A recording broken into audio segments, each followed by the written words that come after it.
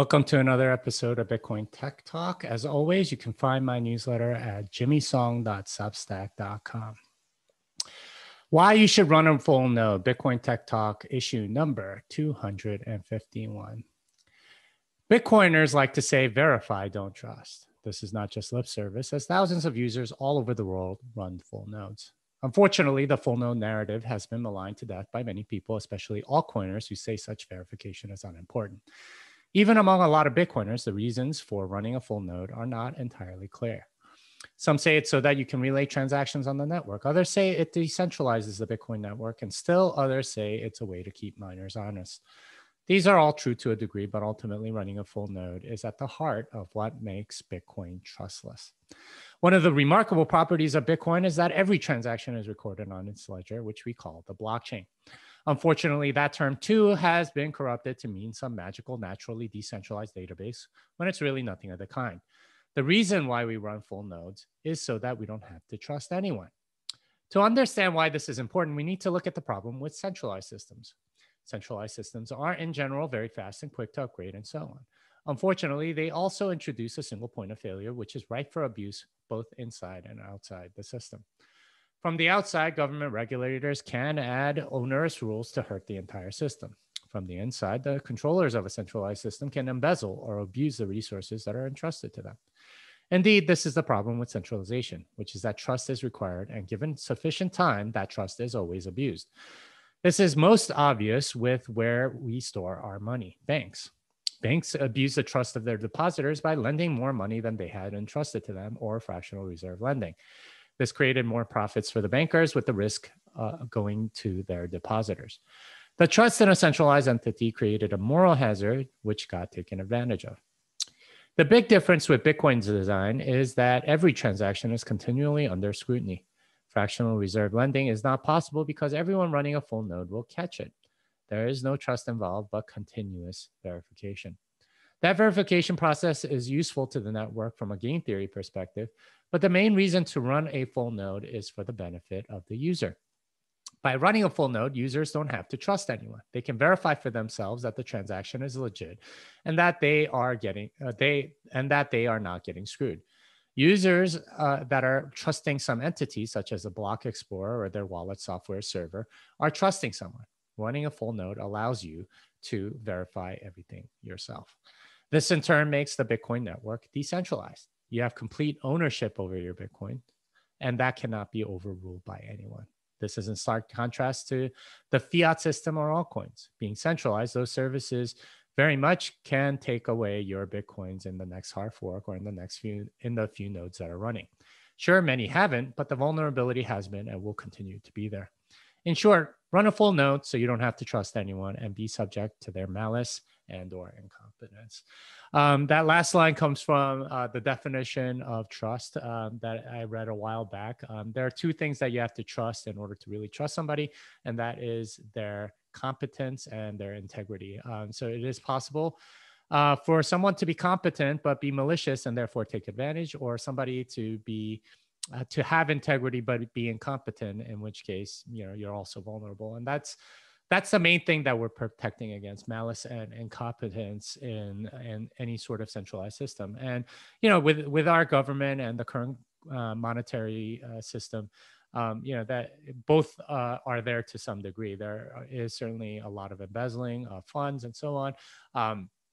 But there's also, incompetence, right? Like they do things just because they think it'll work when they have no proof that it will, or it backfires on them and so on. And we've also seen this in a lot of altcoins too, guys, where we have lots of incompetence, a lot of developers that don't know what they're doing, that introduce bugs that cause vulnerabilities and so on, and also malice. A lot of these places embezzle funds or use it to use like their central pre-mine to do vacations for themselves and so on. So all that is to say, Bitcoin fixes those problems, and this is but it doesn't work unless you're running a full node. You still have to trust somebody the minute you use a block explorer or like some other server or something like that. And this is why you should run your own full node that is good.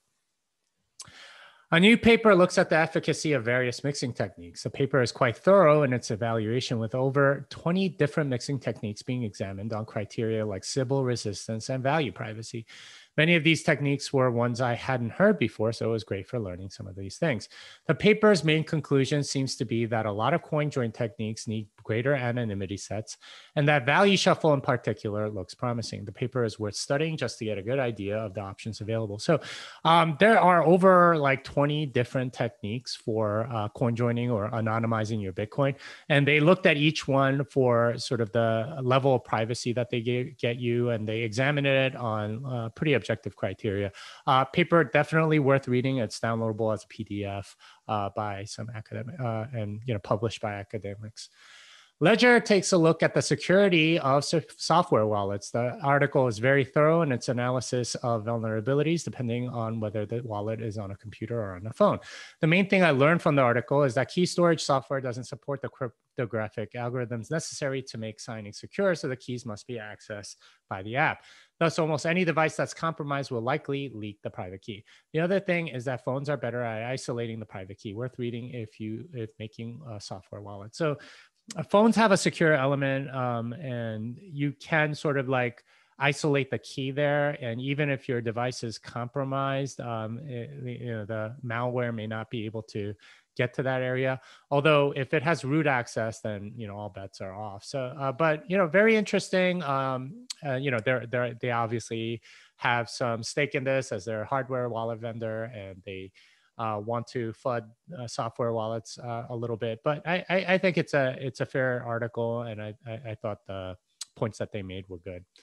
Lightning. CoinShares as an investor's primer on the Lightning Network. The rationale, benefits, and current status are all examined fairly and makes for a good... Oh, wait, I missed one. Join Market has a new release that finally incorporates Fidelity bonds. The idea is to make CoinJoin Sybil resistant by forcing time locks of Bitcoin. You can read more about Fidelity bonds here. This is a very clever way of making traceability more expensive through locking up Bitcoins. I do wonder whether anonymity sets will be big enough in such cases, though for holders, time lock aspect is probably a positive. So Join Market is a CoinJoin protocol, and the big vulnerability is Sybil attacks. So you can have one entity put in like most of the coin join, and then that way you are they can trace who you are because they take up most of it and know which output you have and so on. By incorporating Fidelity bonds, basically they're a way to either pledge some money or lock up your money for some time.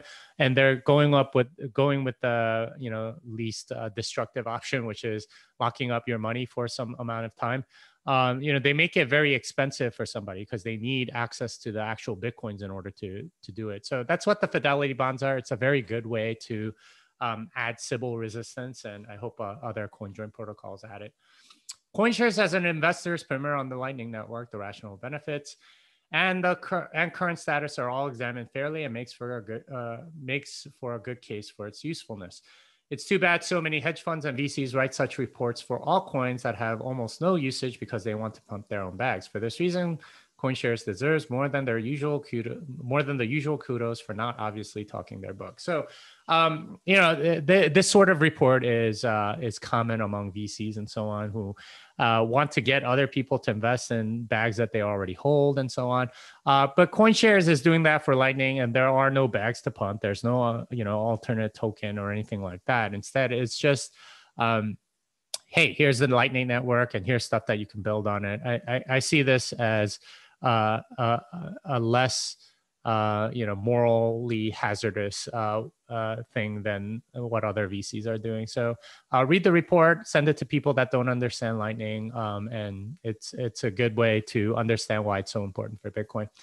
Coin Corner compares Lightning Network's energy usage to daily tasks. The article is brilliant in its practical comparisons. They compare tasks like sending email, running an electric vehicle, visiting websites, or using the traditional banking system to the equivalent on the Lightning Network. Let's just say that the people complaining about Bitcoin's energy usage are the pot to Bitcoin's kettle. So yeah, it's Really kind of a clever way to examine all of these other activities.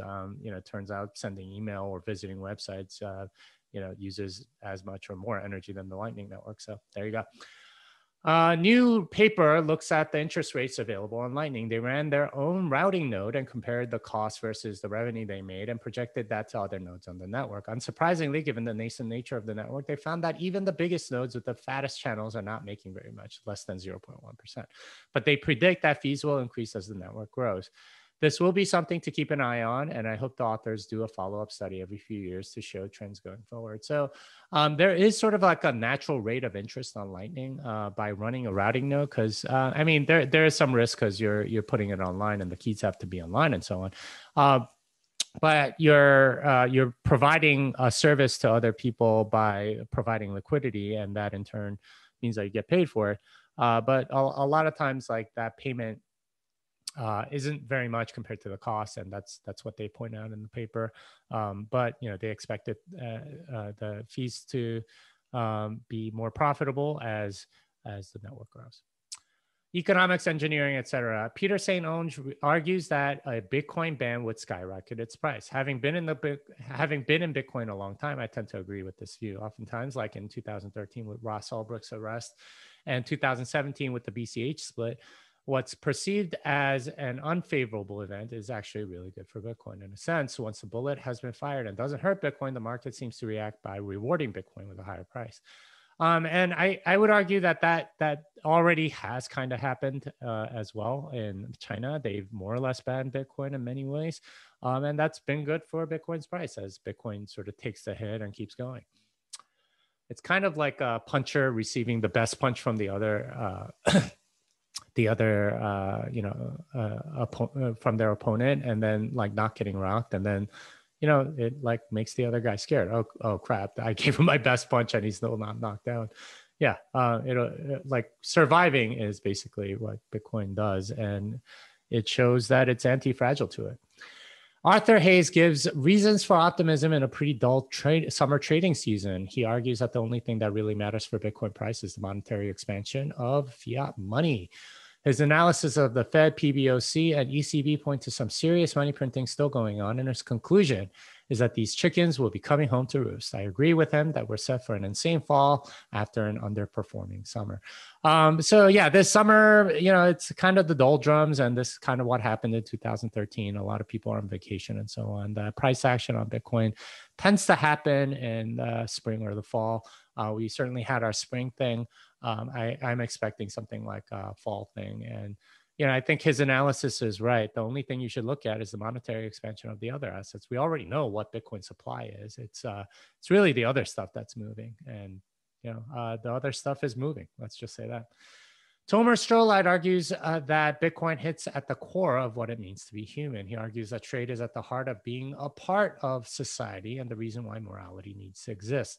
The main insight I got out of the article is that by manipulating money, governments can and do corrupt morality for their own benefit. Bitcoin is the antidote, as it's a money that's not manipulable by a central authority. And, the article is longer than that, but that trade piece and that being like a large part of being in a community, I thought was a very good point. Jake Chervinsky has a nice tweet thread summarizing what's wrong with the Bitcoin provisions in the infrastructure bill. This is something of a moving target as the text continues to change as they resolve differences between the House and the Senate. I do think that as a community, we're going to have to start paying for better representation. Coin Center didn't have a clue this was coming, and they're representing altcoins a lot more these days. In any case, here are some things that you can do right now. So I was pretty disappointed that this came through last minute. Nobody had a clue that this was coming, especially not Coin Center. And they're sort of the quote unquote lobbying group. I really do think that we need a Bitcoin only lobbying group in Washington that focuses on Bitcoin's interests instead of all these altcoins. And maybe something will be happening soon. Gallup has published a new poll on Bitcoin ownership in the US and the trends around it. 6% of US investors own Bitcoin, and that number is double for people under 50 and half for those over. It looks like the perception of Bitcoin is moving from risky to safe. A survey from Singapore shows that there's significantly more adoption per capita. They have 58% who own Bitcoin, which shows the US has some catching up to do. So It's crazy, but yeah, it was like 2% in 2017. It's 6% now. So we're still in the early stages, relatively speaking. But this is right around 1994, 1995 with the internet. Adoption is increasing. Some countries are moving faster than others. But yeah, I mean, Ron Paul gift, it's happening, right? Quick hits. Bloomberg has some fresh Tether FUD, and Tether has responded. And this is based on a story that they said that some Tether people were going to be arrested or something like that. And this happens every time, every few months it seems like. Nothing has ever come of it. So I mean, yeah, I think Tether's fine. IMF doesn't recommend that nations should be using Bitcoin as their currency. In other news, a local ice house recommends against the use of refrigerators. They have an obvious horse in the race. So it's not a surprise that they think it's a bad idea to use Bitcoin as a currency. Elizabeth Warren calls Bitcoin developers shadowy supercoders. Thanks, I guess. I don't think it's shadowy at all. We're doing all the work out in the open for the whole world to see. So not shadowy at all. I guess she means maybe like anonymous or whatever. I'm not anonymous, so yeah. But thanks for calling us supercoders, though. That's a compliment. You can now mine Bitcoin straight to an IRA. That I don't have an IRA, but if you do, that might be interesting. Nigerian government has its hands full with Bitcoin. They've been trying to ban Bitcoin or like going against Bitcoin, but of course that's only making Nigerians want Bitcoin more. But yeah, there's a reason why Nigerians want Bitcoin. It's because the Naira is devaluing.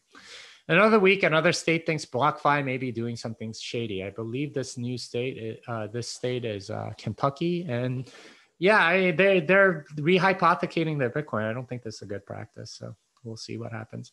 I will be at the Bitcoin Standard Conference on August 12th to 14th in Ensenada, Mexico, BitBlock Boom in Dallas on August 26th to 29th, and Token 2049 in London, England on October 8th and 9th.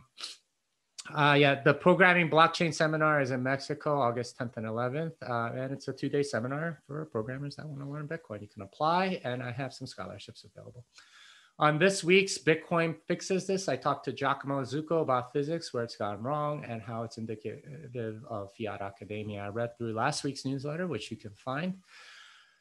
I was on Tone Show to talk about shadowy supercoders, tax bills, and much more. And I talked the new book on the theology of business. That's Thank God for Bitcoin.